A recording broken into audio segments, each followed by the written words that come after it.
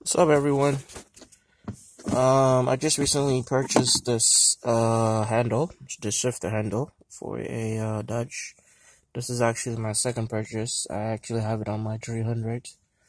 I purchased another one, so I just want to do a quick short video on how to install it. I haven't put it on yet, so this is gonna be a installing process for me too. That's the box it came out of. I'm not gonna show you my address, of course, but no, you get the point.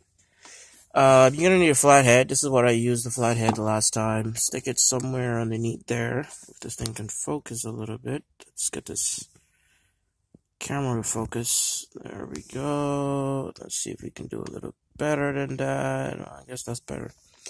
Anyway, you run your screwdriver in there, and you're supposed to kind of twist it a little bit. Okay, there you go. See? So kind of twist it a little bit, yanky, and then it goes up, opens up.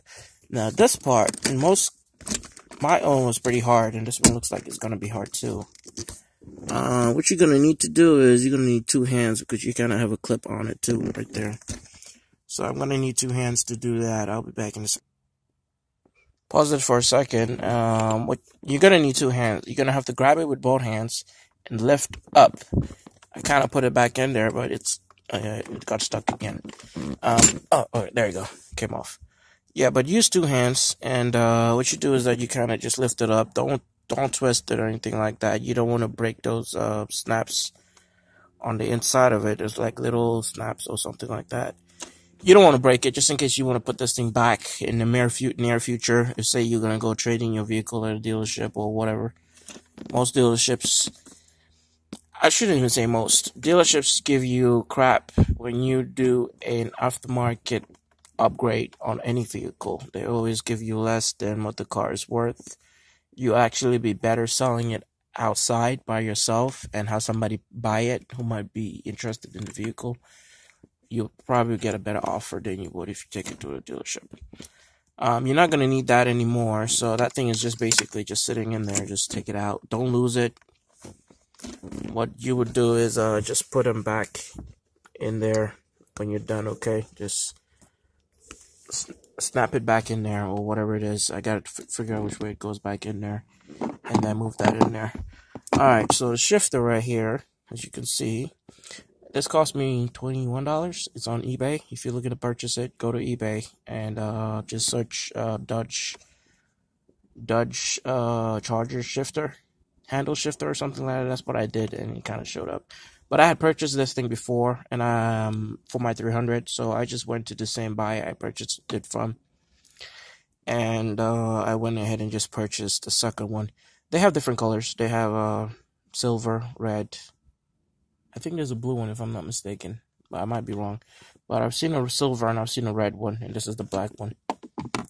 But there's a gold one too. Yeah, I've seen a gold one, but the gold one, even there's a guy near me who's selling it, and he wants $100 for it. He's out of his mind.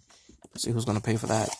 The package comes with this guy right there. It should come with this guy. If you don't have it, you gotta contact the seller and let them know. You need that set screw. There's a set screw right there, and there's a key, Allen key right here, which you're gonna use to install it on this little side right here. Put the set screw in there before you put that in there, and then kind of twist it down a bit so it just holds. Don't go all the way down because it has to lock onto this little space right here all around, but on the opposite side, so that it doesn't come off. If this is inconvenient, you can always start up your car and kind of move it to neutral, but make sure you have your foot on the brakes. Don't let it go. If not, your car might move, so don't do that. Alright, we're gonna put this thing in there. We'll be back in a second. Yeah, so we're back, and as you can see, I kind of put the set screw in there with the Allen key. Focus, camera, focus. This camera's not focused. Maybe my hand is shaking, that's why. But yeah, I'm gonna let you know right now, the hole on this guy, the set screw is a little bit bigger, so if you're trying to just put it in by hand, you might have a little bit of a hard time on that.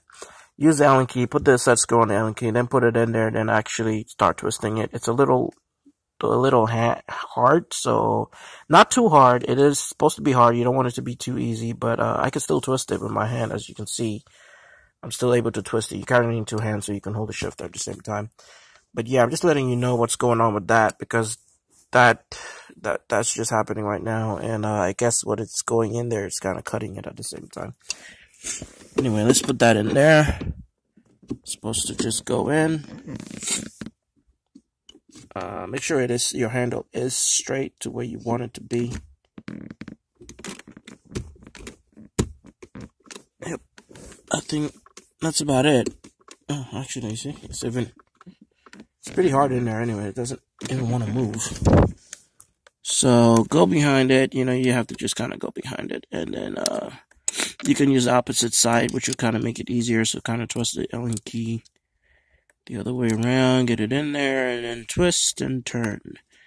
You got to do it over and over and over until you're secure that it's locked. I mean, you can get it all the way in so that you don't actually have to see it, but where the set screw is, you're pretty much not going to ever see it if you don't even put it all the way in. So anyway, we're just going to go ahead and get it in there. It doesn't come off easily, as I just put it in there. It was pretty hard. So do you really need the set screw? I really don't think so, but just go ahead and put it in there. Because when you're shifting, you pull down. I mean, nobody holds their shifter and pulls it up. It doesn't make any sense. I think on some manual cars, in order to go into reverse, you have to kind of pull it up. I know I've done that before. I'm not sure if it was a Mercedes-Benz or something, but it was an old model car. In order to go to reverse anyway, you have to pull the shifter up in order to get it into the reverse gear. Alright, so now it's even getting tighter. Alright, there we go. So it's not going anymore. Don't force it. If you feel that it's snug, it's in there, don't force it, because you don't want to strip it. You don't want to put it to a point that, you know, you're gonna have a hard time trying to get it off. But let's see if I can angle this thing properly. You can see it's kind of in there and it's kind of smoothed out, so this is not going anywhere. Open that up. Yeah, you see, I'm trying to pull it up. It's not going anywhere, so that's pretty much locked, and it's not going down. It's not moving. It's not twisting on me or anything like that. And don't lose your key. I would put it in the box that you got it out of. You can put your shifter in it too, and just keep it like I do over there. If you guys see my channel, you see that I have a lot of vehicles, old vehicles, and yes, they are all my vehicles. I just have the intentions of always buying a vehicle, upgrading it, and reselling it.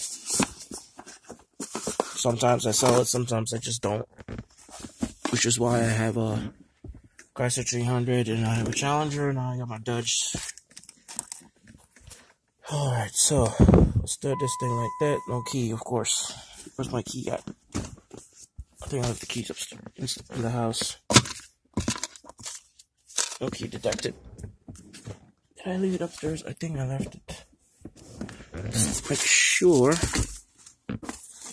Yeah, I probably left my keys inside, so it's telling me no key detected, as you can see. Well, alright, guys, I just wanted to show you, that you can still hold it and shift it, how it goes and all that stuff. But you pretty much get the idea. Once you get it going, you should be able to just, it feels great, actually. It feels a lot better holding like that. But, yeah, I like this a lot better. Always had, even on the 300, I love holding the shifter like this than anything else. But, yeah. Alright, that's the end of the video, guys. It's pretty easy install. Takes literally a couple of minutes because I'm doing this video, which is why it took me a little longer, but it literally takes a couple of minutes. And if you want to purchase one of these guys right here, go on eBay, go on Amazon, but I would go on eBay. And what you could do is, if you have a bank account with eBay, if you use your bank account when paying, what happens is you can do a payment after delivery option, which is pretty great. Once you get the item, you can look at it, view it, make sure you like it. If you don't like it, if it's damaged or anything like that, you can do a return before eBay ever takes the money out of your account. But again, I purchased this, I think it was $21, and after $21 and some change anyway. But it's on eBay. I purchased this, is my second purchase from the same guy. I think he still has some more, but he has a black one. There are different sellers that have different colored ones, like a red one, a silver one. I probably should have gone with silver to kind of match it, but again, I like the black one, so I just went ahead and got a second black one. All right, you guys have a good one. Take care.